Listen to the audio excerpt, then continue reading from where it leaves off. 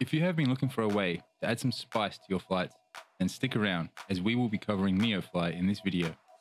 NeoFly is a career mode add-on for Microsoft Flight Simulator. When creating a new pilot, you have a choice of 3 beginner aircraft and 3 difficulty settings. These offer different levels of realism to the experience. One example is that in Pro mode, when you crash, you only lose the plane. However, in survival mode, if you crash, you die. You have to start all over with a new pilot.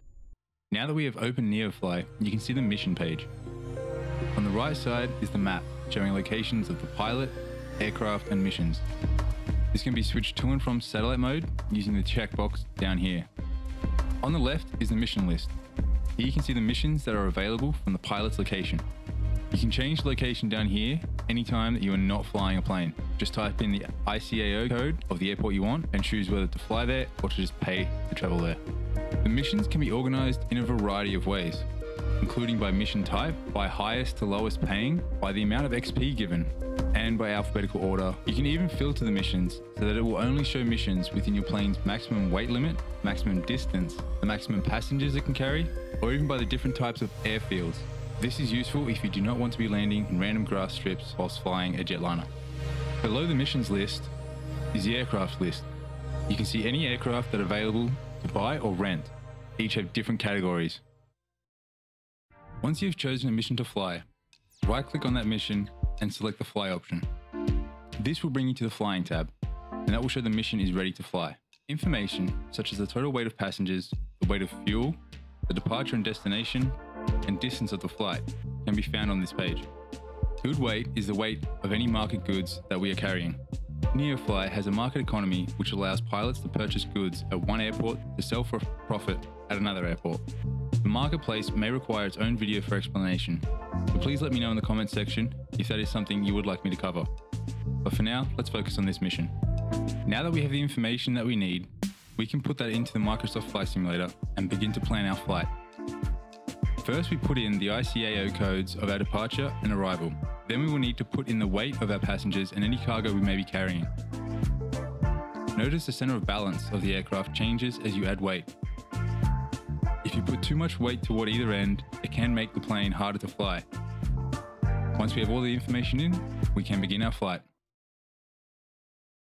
Once we are on the runway, we can open NeoFly and click the Connect and Fly button. All the lights should turn green and you will get audible confirmation. Good morning, my favorite transporter. Passengers will board as soon as you request. Transporter form dispatch. Boarding passenger, please stand by. If you don't hear this, then you will need to double check that Flight Simulator has not reset your weight info. As soon as everything is on board, you can then get clearance to take off and fly to your destination. Transporter, boarding is complete. You can start your flight. Transporter, good flight. Now that we're in the air, this could be a good time to show that you can use NeoFly to navigate during the flight. We can see that on the map there is a red line going direct between the 2 points. The breadcrumbs show the flight path of our current flight.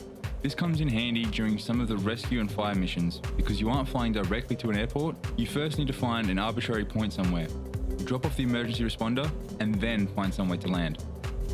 Speaking of landing, we're coming up to our destination. Let's land this plane and show you all how to complete the mission. Once we have landed and set your parking brake, you will hear another announcement. Transporter, disembarking of passengers can begin. Transporter, all the passengers have disembarked. Good job, see you soon. Wait for the audio to finish, then you can switch off the aircraft and the mission is done. You can confirm this by opening up NeoFly, making sure you're on the flying tab and looking in the log section. Here you can see a bunch of notes about the flight, including any bonuses you get for a smooth landing or any deductions you have for flying like a fighter pilot. And that's it. That's the basics of NeoFly covered. This is enough to get you started on your new career as a pilot.